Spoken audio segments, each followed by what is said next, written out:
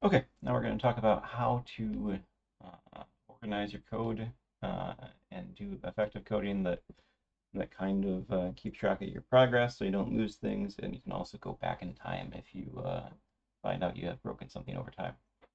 So to do that, we're going to use GitHub. Git is a what do you call it? An organization tool that is open source and free, and everybody can use Git. And then there are a few sites out there that allow you to use Git with their websites for free. So Microsoft owns GitHub, which is the most common one to use. GitLab is also a very common one that I use mostly, but GitHub is generally just a little bit more friendly and a little bit better connected to Windows. So if you're using Windows, it's probably just an easier thing to do. So to start, you make an account. I've already got an account, so you're gonna have to go out here and make an account. So once you have an account, you know your username and password, you need to create a new repository. Give it a name. Again, it's good to use only letters, numbers, and underscore, and always begin with a letter. And you want to make it private so no one else can see what's going on. Let's see. So we're going to add a git ignore for Code Composer, but we're going to make it ourselves. And we don't need a license because it's only going to be for ourselves. We don't need a README because it's only for ourselves. You can add a description if you want to, but all right. So we now have an empty repository, which is great.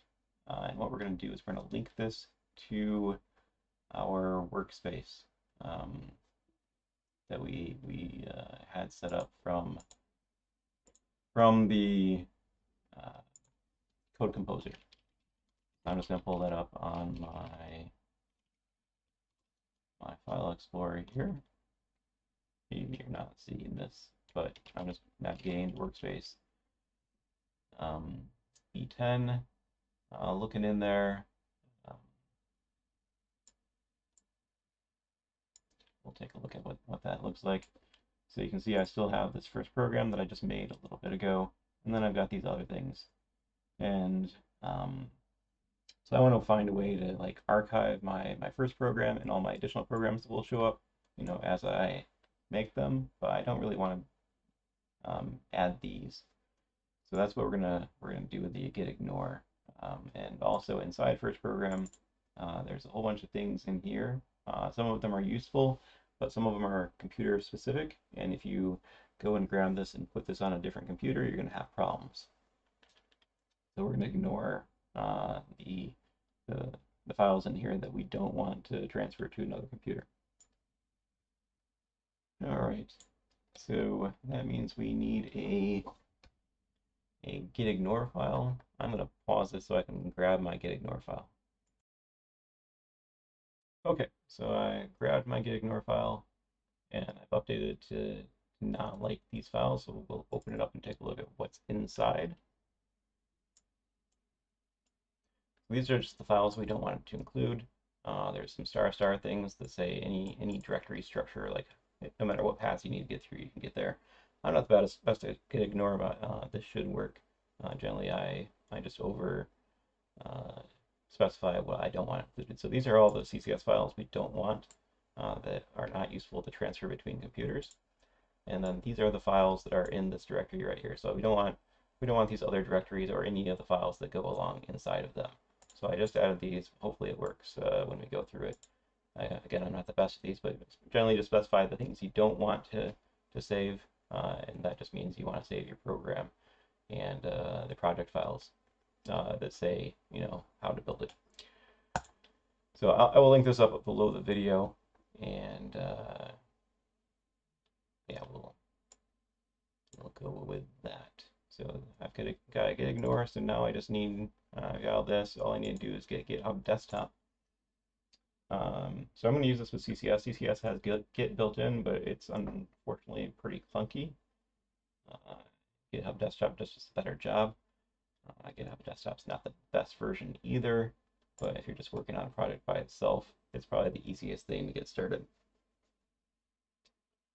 So easy to download. You can download anywhere. It doesn't require like a full installation. I don't think it's going to give me the Windows warning at all. It just installs locally to the user, which is a good and bad thing. It means if you are using a multi-user system, everybody needs to install it.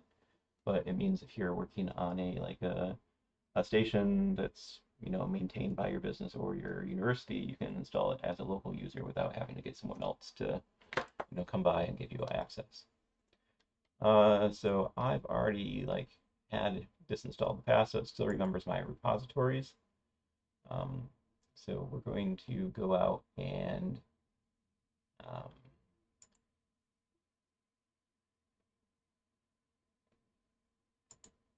trying to remember which way to go, since we want to push our existing stuff out.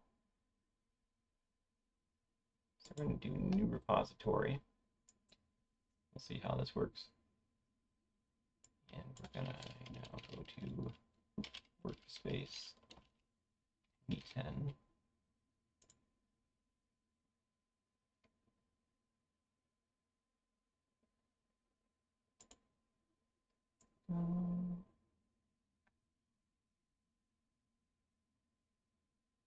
Yeah, sorry, should have walked through this the first time. Create a new repository won't work.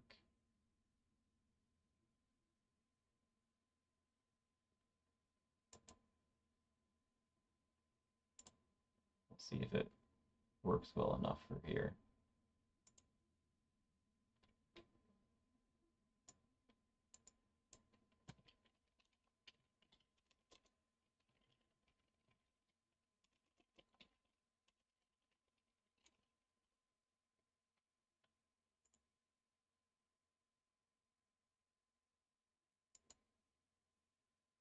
Okay. That seems like it should work. Don't need a name, don't need to do anything. Let's see if it actually works. Otherwise, this entire video is going to get redone. So what does it think is in this repository?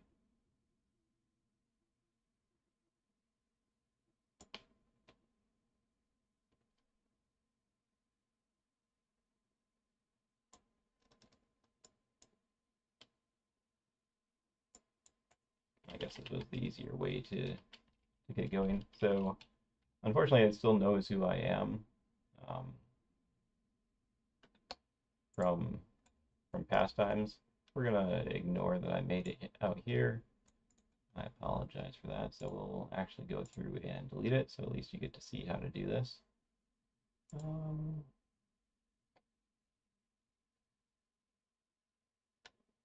I think it's up here for this one.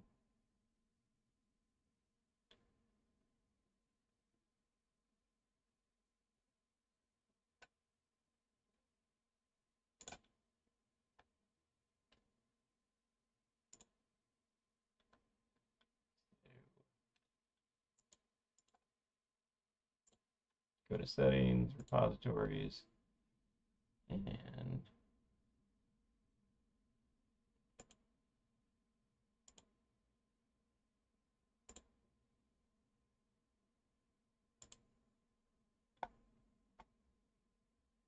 they're really on this one. Yeah, okay. It's just on the main page. I thought they hit it further than that, but you just scroll all the way down to the bottom. And then you have to type this in order to confirm.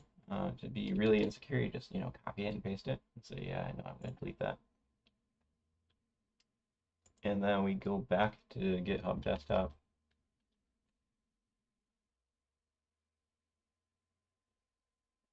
And say we're going to publish this.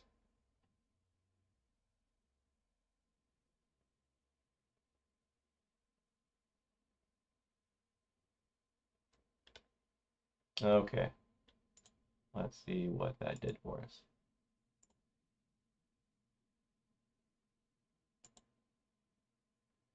All right. So we did publish. It now puts all these files out here. So this is my program. Has my GitHub Ignore, and it is successfully ignoring all those files. And everything's in sync. So if we come out here and just say that, you know, I wrote this and this is, you know, the date, I save it. Oh, saved it wrong. So I made changes. I'm happy with my changes. I want to save for the day, or I've reached a certain milestone that I want to, you know, note that. It says, hey, you made these changes. In red are the things that were removed. In green are the things that were added. Here are all the files that changed. So I need to say, the better you are at just writing a quick note of what you did, the easier it is for you to go back in time to find out when things were working. So you have to add a note. I think it provides the default one for you, but please don't have these notes all look the same. That doesn't actually provide you a good use. So you can go back in time if you need to, and we're just going to commit to main. Once you commit to main, it is saved on your local machine, and then once you have it saved to your local machine, you want it pushed up, so you can make all these changes. Like even if you were working at the beach or something, and you didn't have internet, you can make a whole bunch of commits, save them, and then once you're ready to share, then you would push to origin. And once you push to origin, it's backed up online. So if your computer crashes or whatever, you still have your code. So you come out here, you can see that first program has changed, and the last time it got changed was 31 seconds ago. Everything else in here is from my first push from 44 minutes ago. And you can come up and see that the only thing changed was here. We did something, and if we click on the comment, it will show us everything that happened for that comment. Again, we have the red and green, so you can see what changed in case something is working. And it just kind of minimizes the program down to just what you need. If you want to see further, you can click these buttons and see more. You can do manual updates up here too if you want, but generally you're just going to work on it remotely. Let's see, so everything's there. If you want to share this with someone, which you want them to work on it or review your code or whatever, then you should share it with them. I normally use GitLab, so everything's just a little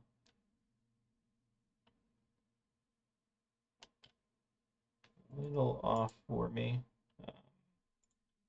Might just be here for this one. Manage access. So you invite a collaborator. I happen to know who that person is, so we'll click on the name.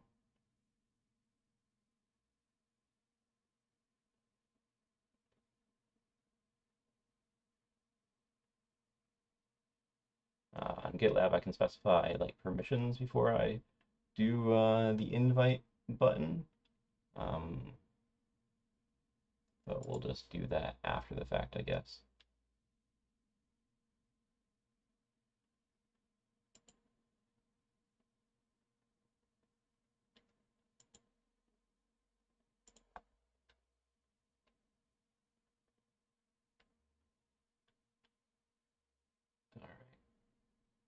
Well, it must be a full collaborator, and that is how you add someone. So if you ever want to add me, you're going to add ZUID-EMSC. That's my username. And there's my little icon if it helps find me. So we'll get rid of that. That's how you remove me if I'm done being useful. Each commit has its own date and stuff like that. I might redo this video, but probably in just interest of getting it released, I'll push it out and warn you that there's a couple missteps because I'm trying to work with GitHub instead of GitLab this time.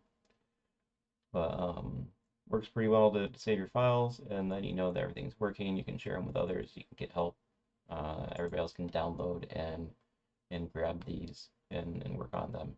And if you use the Git Ignore, which is required for CCS, no one's going to have issues when they grab their files and try to run them on their computer.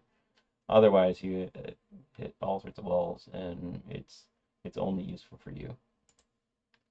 All right.